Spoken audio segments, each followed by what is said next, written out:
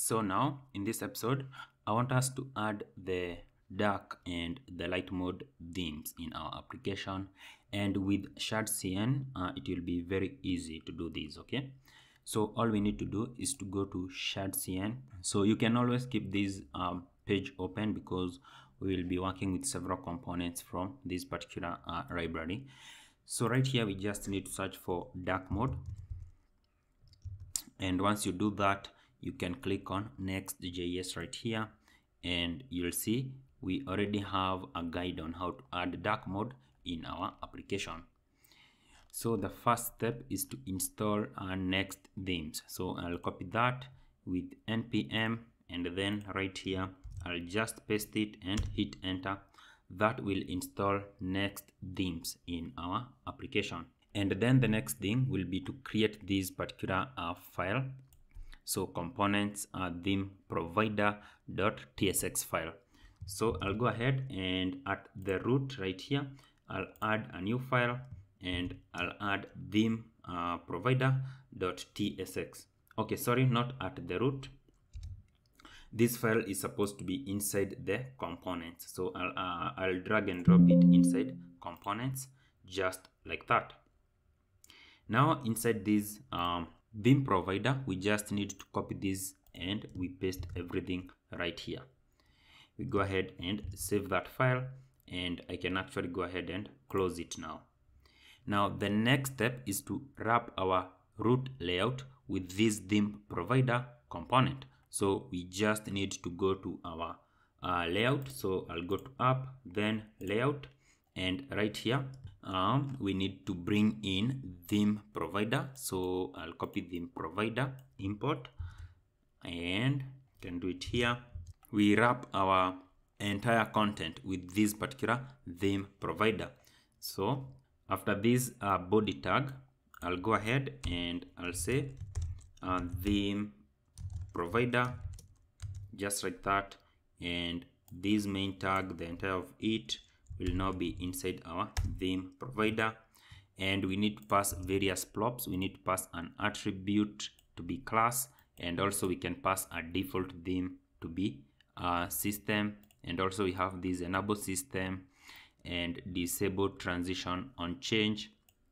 So we pass these various props. So I'll copy that and then I'll paste them right here. These are the various props, and I go ahead and save. Okay, now one last thing that we need to do is to add a toggle. So if I scroll down here, you'll see we have add a mode toggle, okay, to change between the dark theme, system, and so on. So what we need to do is to create a component for this.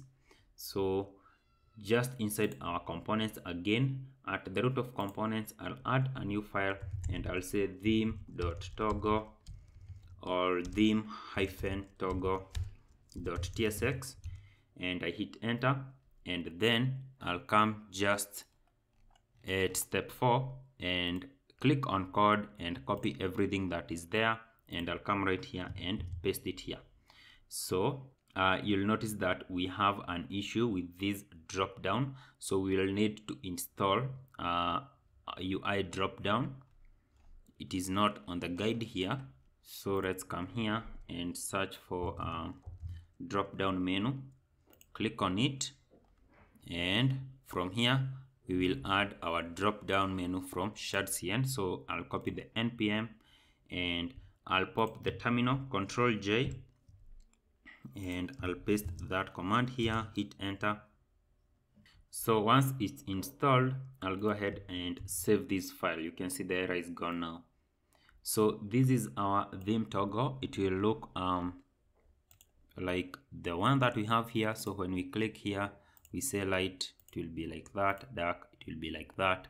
And now what we need to do is to go to our navbar, and we want to hook it up just right here. Okay, so what I'll do, this is where we had theme. Now instead of this theme, I'll say that this should be theme toggle. Okay, what's the name of this component? We didn't change the name. Okay, it's saying mode toggle. We can just say mode toggle, which will come from theme toggle. So you can make the name of the file and the name of the component to be the same, but it won't have any issue if we leave it like that.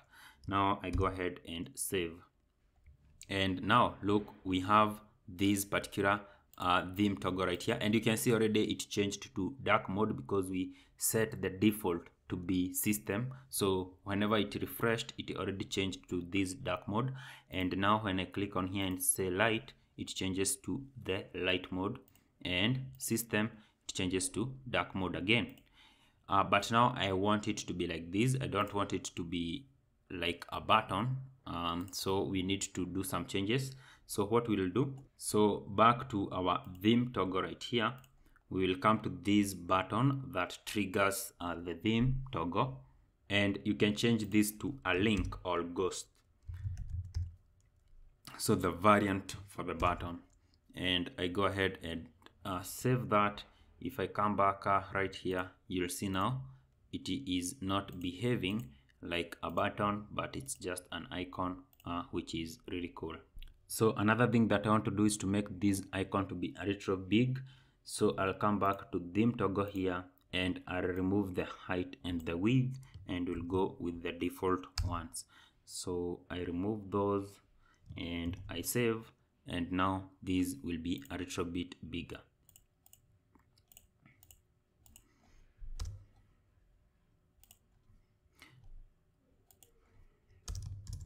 Now the next step that we can do is to add our nav menu. So right here, when we are logged in, we should be seeing this nav menu, and as you can see, its style is just as similar as our theme toggle.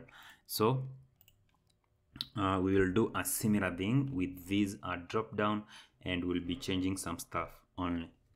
So the first thing that I'll do is that I'll copy this content for the theme toggle here. So Control A, Control C, then I'll open my side nav here, and inside components here, and I'll add a new file at layout, and I'll say NavMenu.tsx.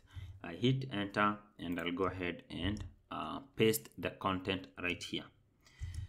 Okay, now from here we just want it to look like this. So the trigger button will not be a moon, but or a sun. It will be this particular icon right here. So at the button here, drop down trigger, we remove these icons, and I'll add chevron up down. So chevron up down. Why is it not being suggested? From Lucid React, just like that. Okay, we change the name of our component to be nav menu, just like that. I will remove these imports which we are not actually using, so I will remove those, and we remain with this chevron up down. We don't need use theme, so we remove this use theme, and we remove it from here, just like that. Now we need to change the on-click event of these various stuff, and also the content right here. So this one will be add hotel, and we will add an icon, a plus icon, just at the beginning here. So I'll say right here we need to have a plus icon from Lucid React. Let it be just self-closing like that. So we remove this one, and right here we set a size. I'll set it to be 15, and then we'll have this add hotel. I can add it inside a span, so I'll say span, and right here we'll have add hotel. Okay, now another thing is that we'll not be having this set theme, but we will rather have a router.push. So let's set up our router right here. We will say const router will be equal to use router, and we make this, and we make sure that it's coming from next navigation. Then down here, instead of set theme, we will say router.push, and we invoke that. We say that these will go to stroke hotel, then stroke new. Okay, I can just copy this router.push, and here instead of dark we will be having my hotels. Then here we'll say router.push, and we will push to stroke my hotels. So we'll be creating these routes as we proceed. Now we also need a nice icon right here, and we'll say hotel from Lucid React, just like that, and we'll set a size of 15, just like we did with the above one, so that they are consistent. And then we are at this one, and we'll set this one to be my bookings. We can set it inside a span, I keep forgetting that. So my bookings, router.push to my bookings. Okay, just like that. Then here we also set an icon, and we have this icon called book open check. We set it to have a size of 15, and I save. So now let's see what we currently have. We just need to go to navbar, and actually inside this div is where I will include this particular icon. So right here, after maybe mode toggle, we'll say nav menu. We bring it in from NavMenu, and I save to auto format. If we come back right here, something should show, and there we go, it actually shows. And if I click on it, we have all these: add hotel, my hotels, my bookings. So we don't have nice spacing between them. So we'll go back to NavMenu right here, and we will actually add some styles. So right here at our drop down, we can have a class name, and we will say let cursor be pointer. Then let's flex, let's have a gap of 2, and let items to be at the center. And I'll actually go ahead and copy that one, and I'll paste it to this one, and also I'll paste it to this one. I save, and now if I come back right here, we click, look, we have some nice spacing between them, and we also have this cursor as a pointer, and a nice hover effect just like this one. So I'm happy with that.